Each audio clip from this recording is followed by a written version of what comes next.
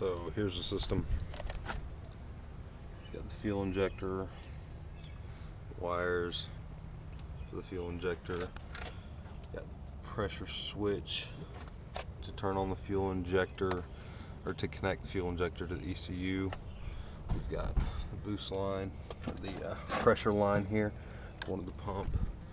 And then this line here goes to the inlet of the pump and is connected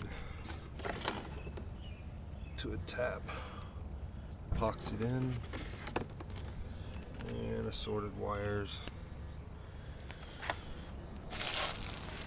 Check out the inside. The glove box, we have the ECU, the on-off switch.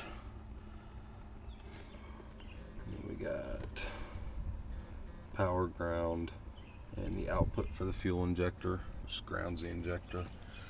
And tuning here.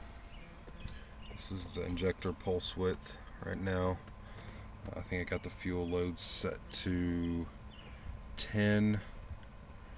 I had it at 5, flowed 1.5 gallons per hour. Set it to 10.